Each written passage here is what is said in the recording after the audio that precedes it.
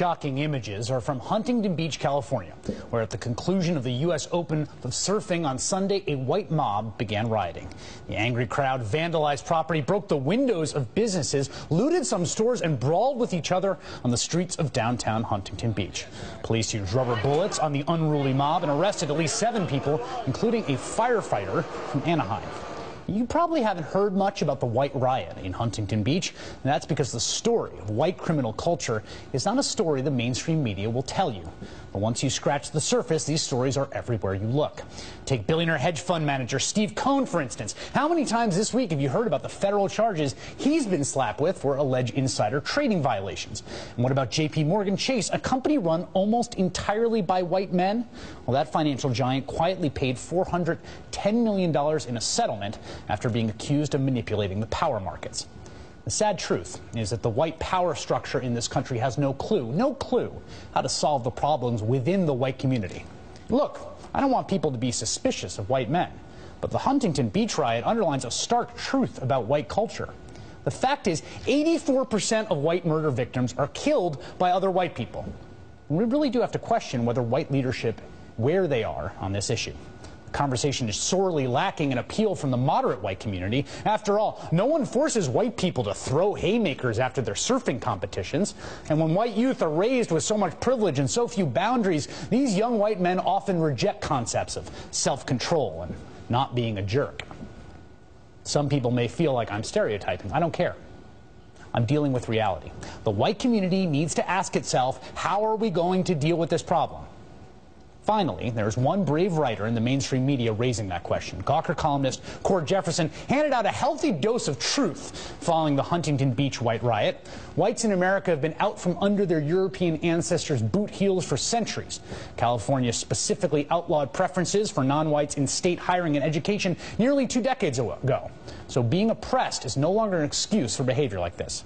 How long must we wait for the white community to get its act together?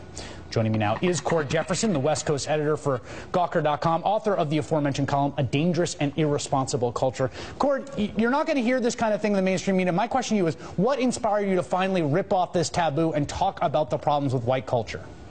I'm a person of color, Chris, but first and foremost, I consider myself an American citizen and a resident of Southern California.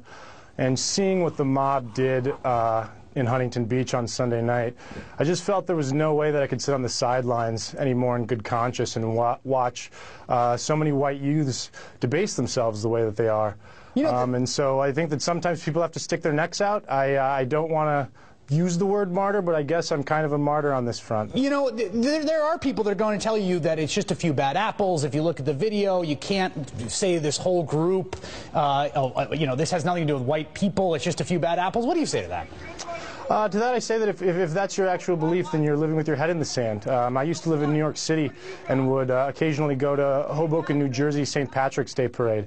And there were so many young white men there, vomiting in the streets, urinating in the streets, getting in fist fights in the streets. It was a sight to be seen. I've seen it myself. There's college dorms you can go to. Every other room, there's a bong. There are people talking about how much they enjoy drugs, a drug culture that people and white elders don't say anything about it. They kind of they wink and they nod. You're looking at they're learning, and the thing is that these young people are learning this kind of behavior in lacrosse camps. They're learning this kind of behavior at college spring break.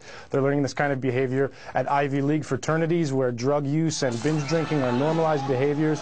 And these kinds of places are kind of the hives of moral debasement that are leading to, I think, what we're seeing which is this white crime scourge. Here's my question to you. People are going to say, this is someone who has a personal problem with white people. Do you have a personal problem with white people? Is this animus? No, I think any time that you tell the truth, there's going to be those people who come out and think that you're doing it for some insidious reason and say that you're a racist. I kind of knew that some white